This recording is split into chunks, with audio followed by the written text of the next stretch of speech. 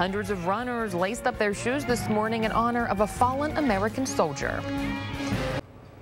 A 5K race for a fallen soldier from Westview. Sergeant Joseph Caskey was killed while on a tour of duty in Afghanistan back in 2010. To celebrate his life, hundreds of runners took part in the 3rd annual Fearless 5K race at the North Park Boathouse. For family members, it's a chance to remember someone who fought hard for his country.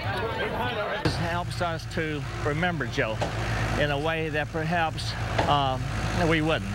Your anniversary just was the other day, but it's so good to see something good come from something so horrible.